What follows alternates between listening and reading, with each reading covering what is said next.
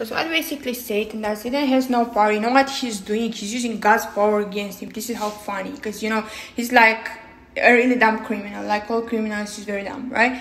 Because he is using God's law against God. So he makes a sin because knows that God is righteous, overly righteous. So he cannot overly, you know, always right. So the epitome of righteousness, I meant to say. I apologize. Sorry, God.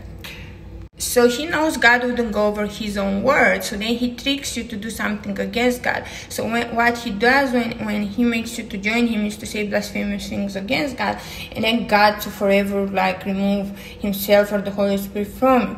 But God is smarter than that. So God says, yes, of course, I could not go over my word. Yes, she will get punished. But you do not know that she's going to repent. And I will forgive.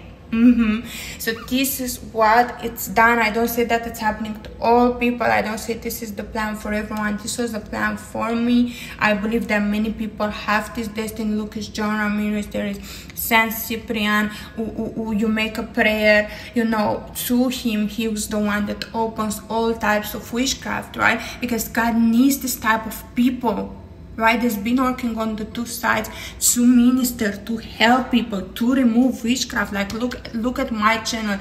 Spiritual warfare is the main